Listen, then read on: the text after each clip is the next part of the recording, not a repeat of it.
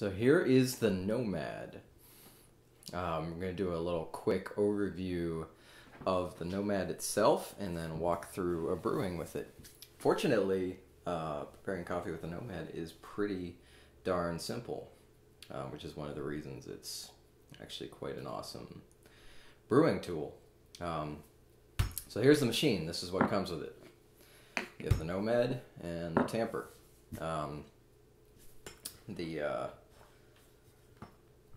The basket here, where the coffee goes, is 3 parts. And this fits pretty snugly in there. It's part of the sealing process that produces the pressure that you need for espresso. So it comes with this basket. The basket sits in here, and this is actually their true crema valve, which helps create the pressure that is necessary for preparing espresso. You can actually remove this, which I haven't done yet.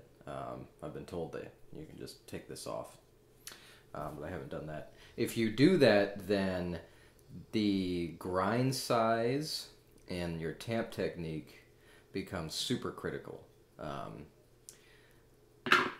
You're going to be brewing just fine with it on there, so I would highly recommend not doing that unless you fancy yourself, I don't know, a bit of an explorer, a bit of an artisan perhaps, and you want to play around with your techniques. Okay, so these are all the pieces. This is technically a piece. That's the water tank in there. And then this is the Nomad itself. You'll see there's a handy pressure gauge on the top here. When we so the process here is we're going to add the coffee, and then we add boiling water into the tank, and then we do the pump action, and the pressure gauge will allow us to stay at about 8 to 9 bars of pressure, creating pretty spot-on espresso. You can actually get multiples of these, so it comes with one set, but it looks like you can buy extras of these if you want to have spares, or interestingly enough, this tank holds way more water than you need for a single espresso. So I think theoretically you could prepare and do multiple espressos at once. I think theoretically, I don't know if how that would turn out, but it's just a thought. Okay, so we're going to walk through making an espresso here. I've already ground the coffee. One of the things that's really nice about the Nomad here is I can use this hand grinder. Usually, if you want or need a hand grinder for making espresso, you have to get, well, right now there's really only one good portable hand grinder, quote-unquote portable. The Lido hand grinder makes an espresso quality grind. Most of the hand grinders can't get that fine, and that's usually a problem. But the true crema valve makes up for some of the pressure problems that happen when you don't have a fine enough grind. That's really what is happening in the creation of espresso is the coffee, the fineness of the coffee in the basket is part of the pressure process. So you're passing really hot water through coffee grounds at about 8 to 9 bars of pressure, or 135 pounds per square inch or something like that. And it's not just the machine that does that, it's also how the coffee is sitting in the basket, or the portafilter if you think of a regular espresso machine. But with this guy, I've been able to use this nice hand grinder. I still have to grind as fine as I can with this, but you'll see I've been able to make some pretty good espresso. The tamp is still important, but technique seems to be, you'll see what I do, I just tamp it down and make sure it's flat.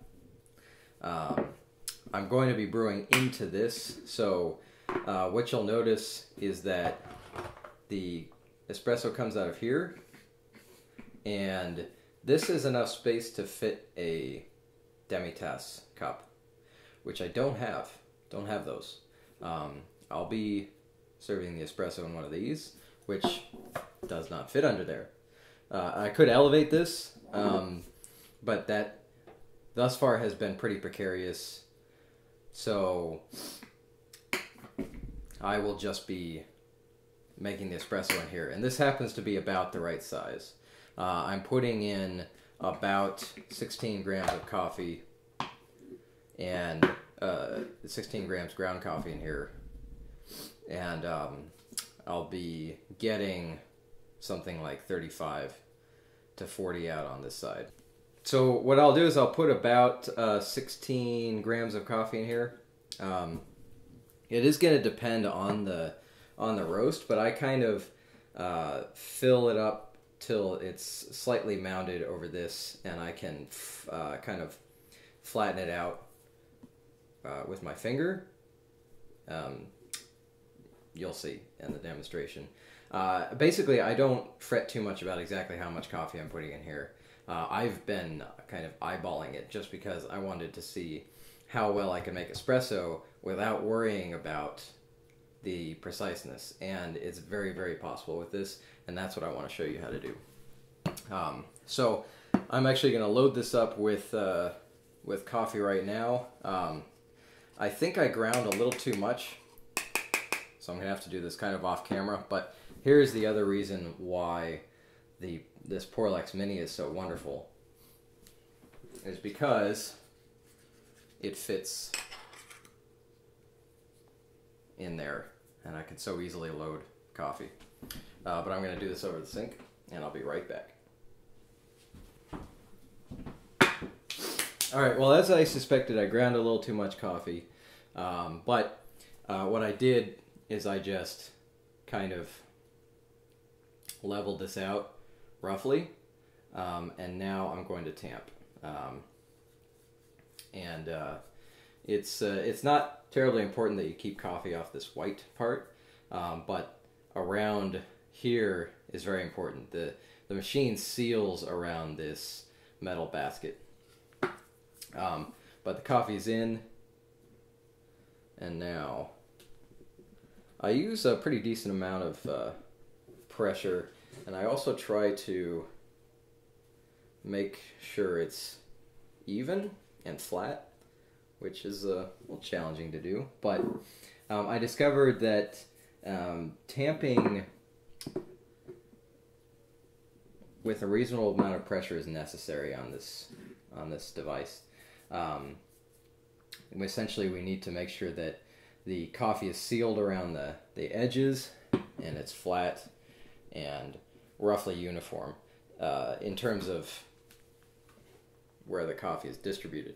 If it's not flat, if it's not sealed around the edges, when we pump water through here, it's going to take the path of least resistance through here. And if it's uneven, then it will not, basically the water will not go evenly through the coffee, and we won't get a fantastic espresso. So that's really the only technique that's necessary. What I've been doing is I place the tamper on here, and then I just kind of judge by the edge of this how flat things are, and then use the tamper to kind of figure out,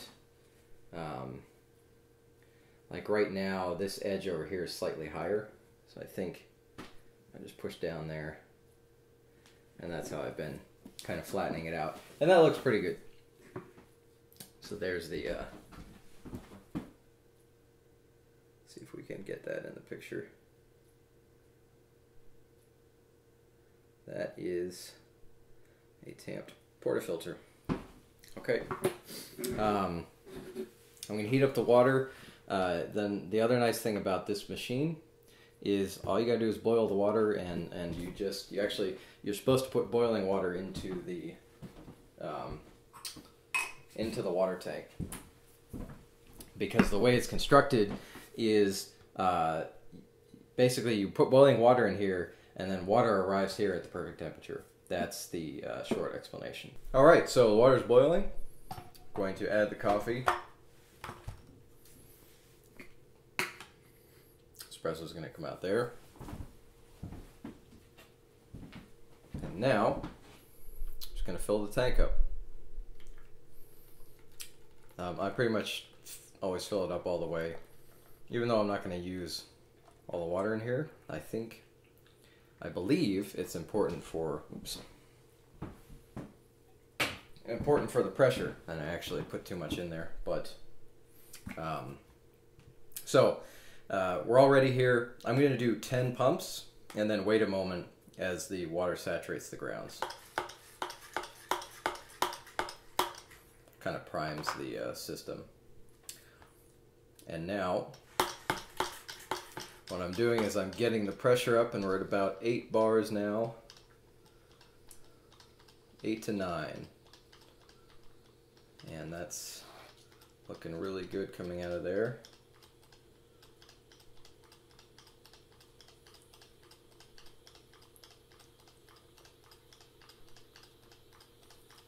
And I'm eyeballing this, but you could weigh it on the scale. That would probably be a good idea.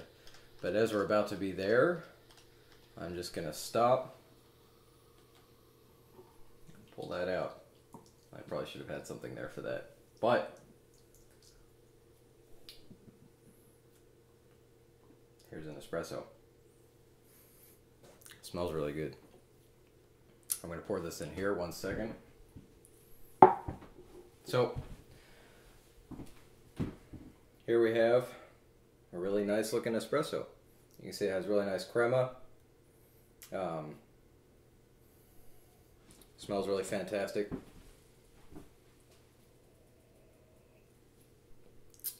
And tastes like it came from a really expensive espresso machine.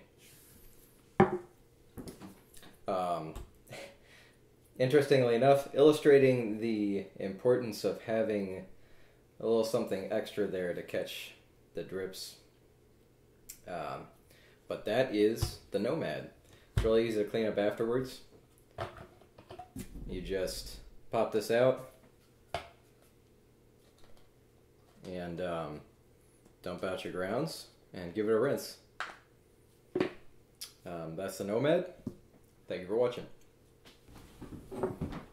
Alright, I just wanted to show you what happens to coffee after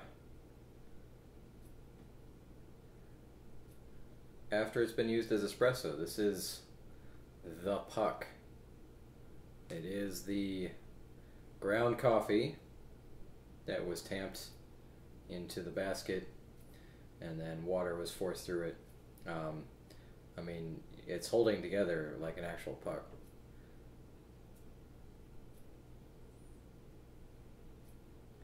And you can see that it's pretty uniform. So that would suggest that the water passed through this pretty evenly, which is pretty sweet.